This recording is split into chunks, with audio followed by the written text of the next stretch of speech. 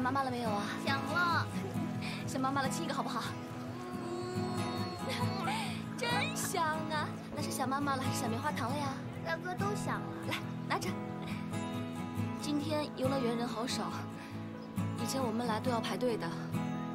彤彤想玩什么？我想玩爬山车，就不玩极速飞车了。是吗？那彤彤想玩几次啊？2次。好，彤彤，今天想玩什么都可以，玩几次都可以，好吗？好，真乖，去玩吧。彤彤小心啊！别摔了。以前常带他来这边玩，偶尔过来吧。因为我们离得比较远，所以来的次数不是很多。还限制他玩的次数。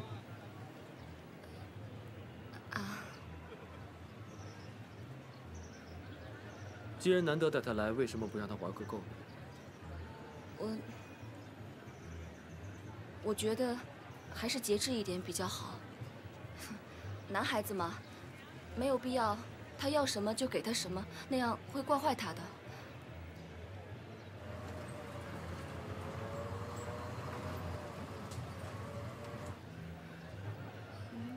你今天找我来是什么事儿啊？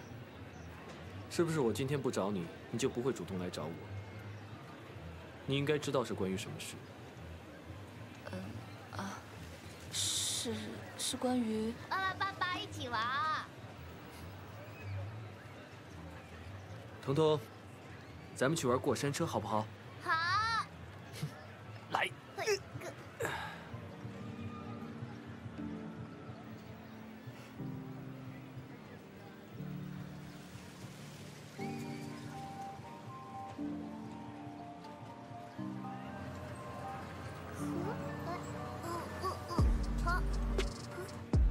那个调解书你看了吗？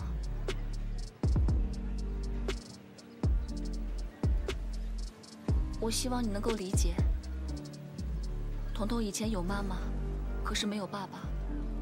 她现在好不容易有了爸爸，如果又没有了妈妈的话，会很可怜。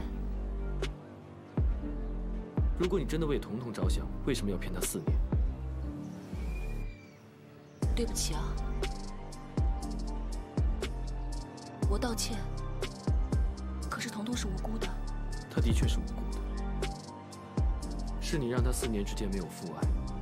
当初既然你有这个勇气把她生下来，为什么不敢告诉她？你在调委会上的表现，让我发现了一个事实。什么？原来你并不是真的天真单纯，毫无心机。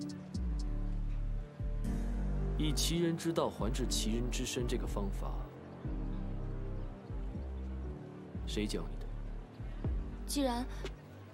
既然你也知道自己用了不好的方法对我，那你有什么资格指责我呀？我并不是在指责你，我是在夸你。在那样的情绪下，你还可以录音备用。我真的是小看你了。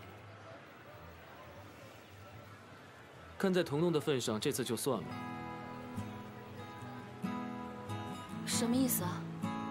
调解书礼拜1我会送到法院。我这么做只是为了彤彤能够开心。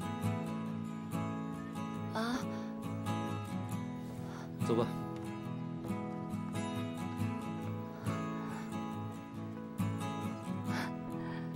爸爸，那里好好玩。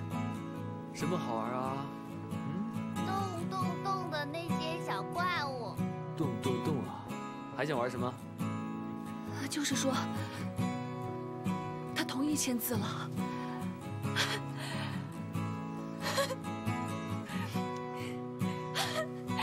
感谢老天爷，感谢老天爷！